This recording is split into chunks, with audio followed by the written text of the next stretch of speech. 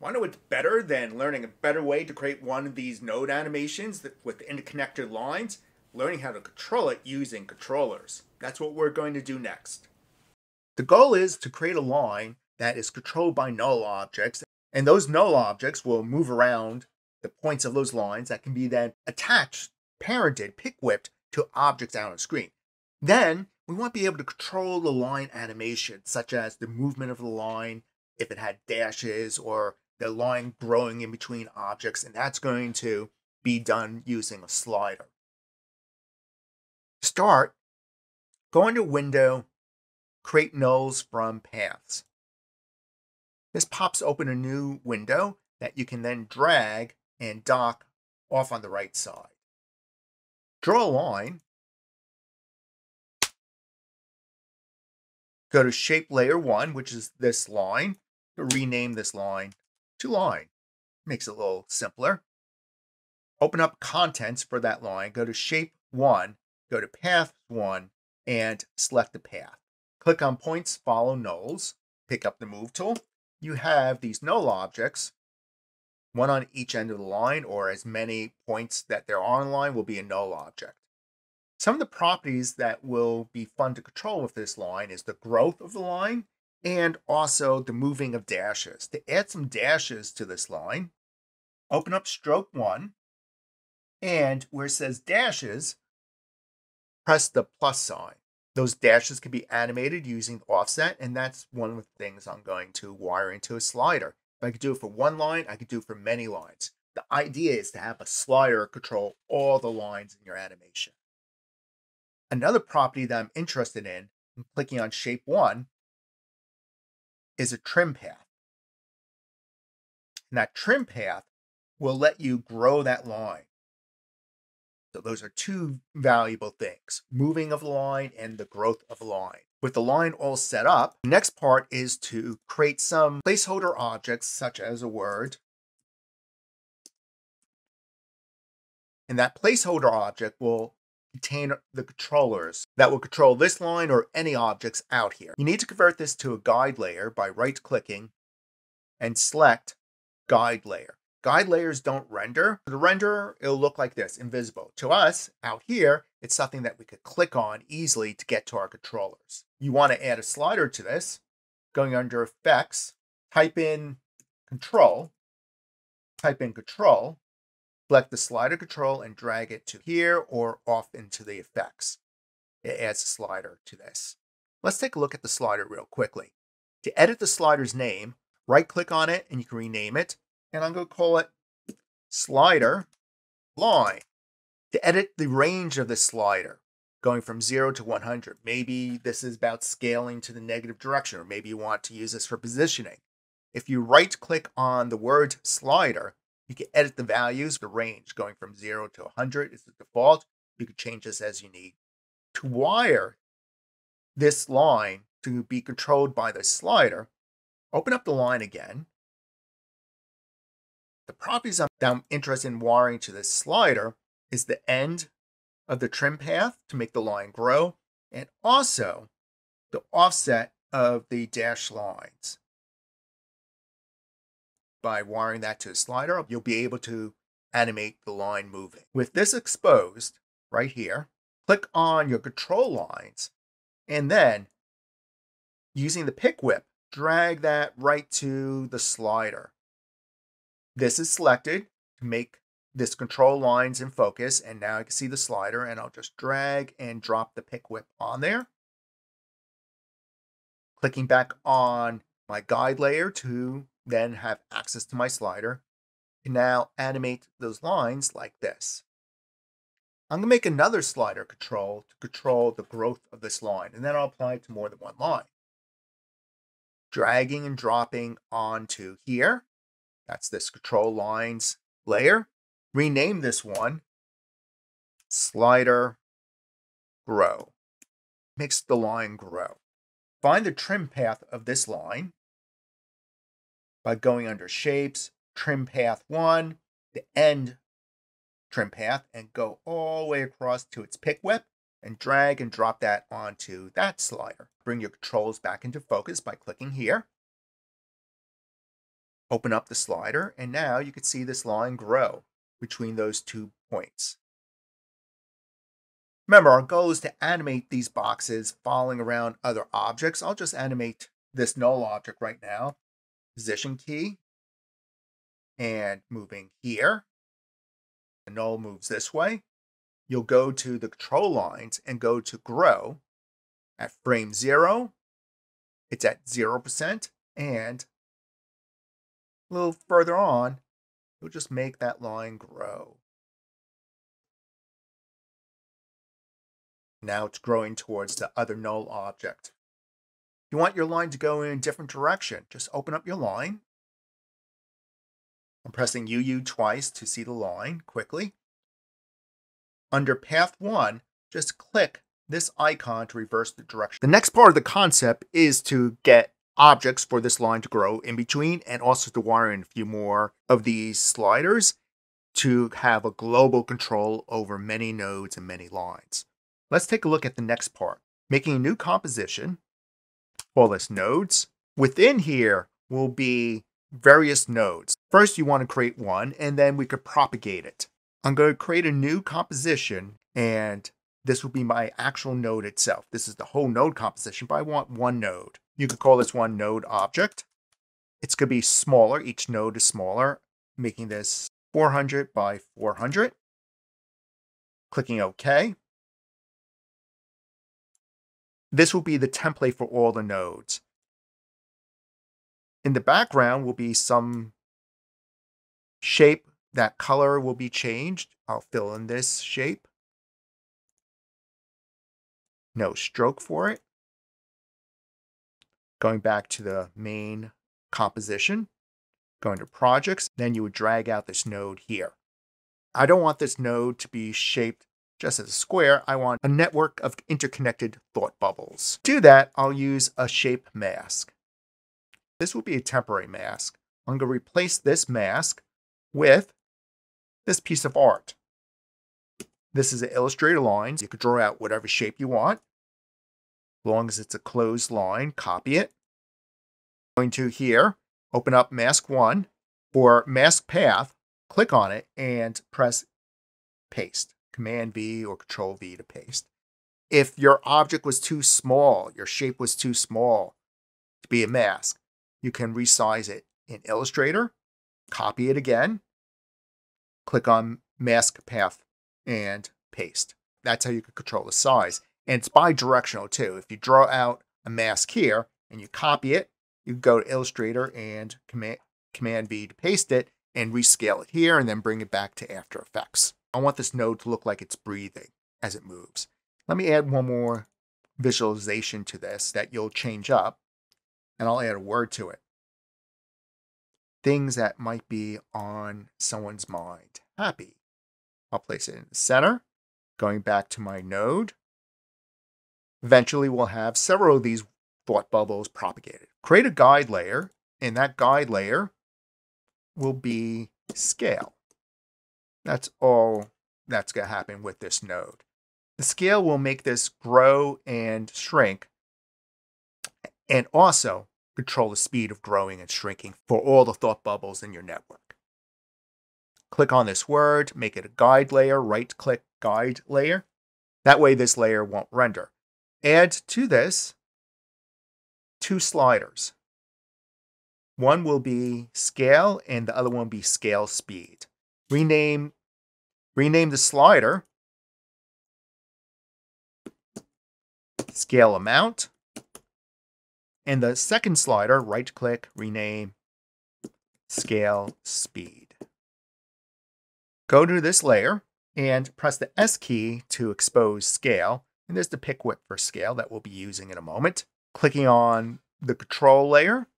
Use the pick whip just to wire in the scale amount. We'll add the scale speed in a moment. Scale amount. Clicking here. Currently, the scale amount can be controlled like this. We're going to control it a better way using a script. And that script is included in the description. One part of the script will be the amount of scaling, and the second part will deal with how fast the scaling happens. This is the script that's going to be used. The scale speed says go find the slider underneath scale. Scale is here and it's called scale as a layer. Find the slider that's called ScaleSpeed. Here's ScaleSpeed and here's ScaleAmount. Get the slider value. We're going to use the wiggle that adds random movement, random scale, randomness to your After Effects animation. It takes in two values: how often to do something, which will be the scale speed, and how much to do something, the scale amount. To assign the wiggle to a scale, this is a piece of code you need to use: X value and Y value. Luckily, all you have to do is copy and paste this from the description in the right place. Opening up the scale that was wired with the pick whip. When you pick whip two properties, you're actually creating connections via scripting. I'm going to replace this script with the one I just copied and pasted. Well, why isn't it moving? I have no wiggle speed. Let me increase my wiggle amount. Look at that. Throbbing thoughts. I can make the speed less. How many times to do it per? At 19, that's going to be a lot more, not less. I'm going to set it down to, I'll click here, I'll set it down to 0.1. There's a nice slow breathing. The amount of scale is controlled by this other slider, going from 100%, 94, and 100. At 50, the object will scale anywhere from 50% to 100%. At 100, this will go anywhere from 0 to 100%. I'm going to decrease the amount of scaling by just typing in 40. This will scale the original object from 60% up to 100%. Now, the fun of this isn't, of course, the wiring over and over again. No, we want this to be more automated, and that's the part I'm going to show you right now. How to make the propagation of this throughout a whole node network very easy. We have this composition. We're done with our wiring. You don't want to touch the wiring again. We're interested in now creating art. This node object is the composition that controls this layer. I'm going to duplicate this node object in the project area. Command D or Control D. I'm going to double click this and choose a different background. And a different word. For the word, pick whatever you want. Then go back to your node composition. Duplicate this one. This one has all the wiring needed. This layer has everything we need to connect into the scale slider controls. By duplicating it, sure, we just create another one of it. That doesn't help us a lot. This is the part that will make this very productive. Going back to your project, selecting the second layer, which is now this one. Let me just flip around the order. Selecting this layer, clicking on this composition in your project area, and option dragging or alt dragging and replacing this object. Now it's a whole unique object, but not only is it a whole unique object, if you press the UU key, you can see it's already wired into this. Now, to make it work, you have to do nothing. You could continue creating your dynamic, interconnected network cloud this way. I'm going to create another object.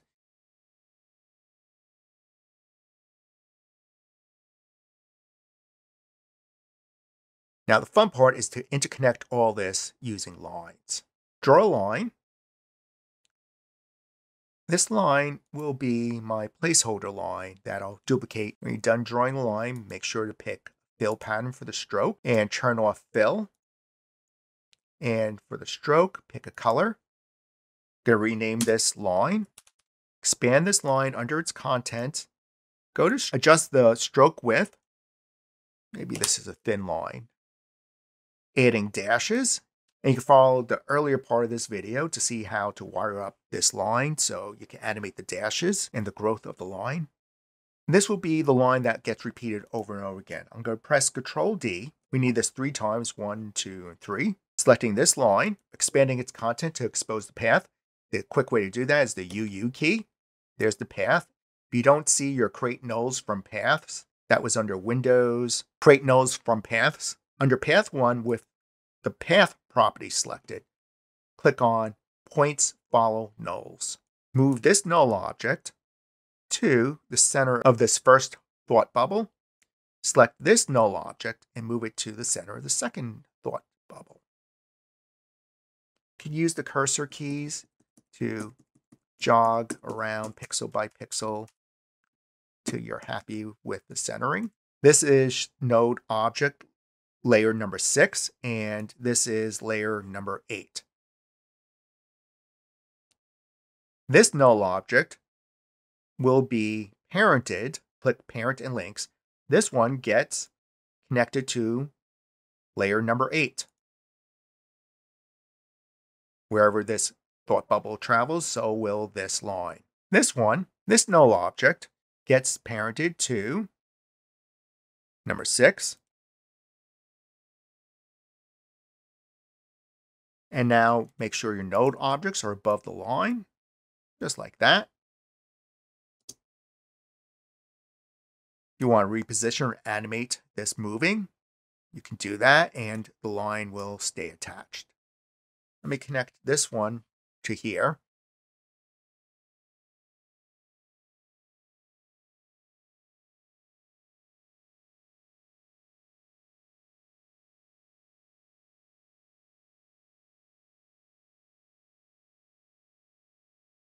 Besides just being scale, this now could be scale and position. I'm going to label it scale and position. This way, anyone else using your files will know why this is here. I'm going to rename this layer to make sure that our scripts don't break to just scale. Because currently our script is using scale for the name of the layer. We'll always want to make sure this layer name doesn't change after you already have some scripts going. Clicking on here, going to Effect Controls, you want to add in 2 more sliders. And these will be used to control how quickly to move the object and how far. Rename this, rename Position Speed and Position Amount. This is a script that you could copy and paste from the description. The speed, how quickly to move, will be from the scale layer. Find the position speed right here and get the value from this slider. Right now it's 0. Then how far to move from the same scale layer, find the position amount slider and get its value, and then use wiggle to make some random movement, how many times per second to move this mount. I'm going to copy that and I'll paste it in a moment. Since this wasn't done to start with, you're going to have to repeat this 3 times. No big deal. Press the P for position key on any of the nodes, any of these objects out here. Click on this word to expose this layer and use the pick whip to just drag to this layer. Open up the position to show the expression. Paste the expression into the window. Paste this expression into the scripting area. And there's no movement yet. Before I propagate it, I want to make sure it moves this one. Let's add some value to the speed and the amount. Move a lot, and you can see it's already moving, and often. And now we have a very nervous thought bubble that hasn't slept in a very, very long while. To wire in the rest, here's a shortcut. Just click on this pick whip and just drag it somewhere. That automatically adds a script. There's nothing useful in that script. That's okay, because you want to replace this script by double-clicking on it and selecting everything. You don't want to leave any of this previous stuff, and just paste our new script in there. I'll do it for the next one as well. Jittering away out there. Let's slow it down a little bit. Decreasing the speed. And that has a totally different feel to it.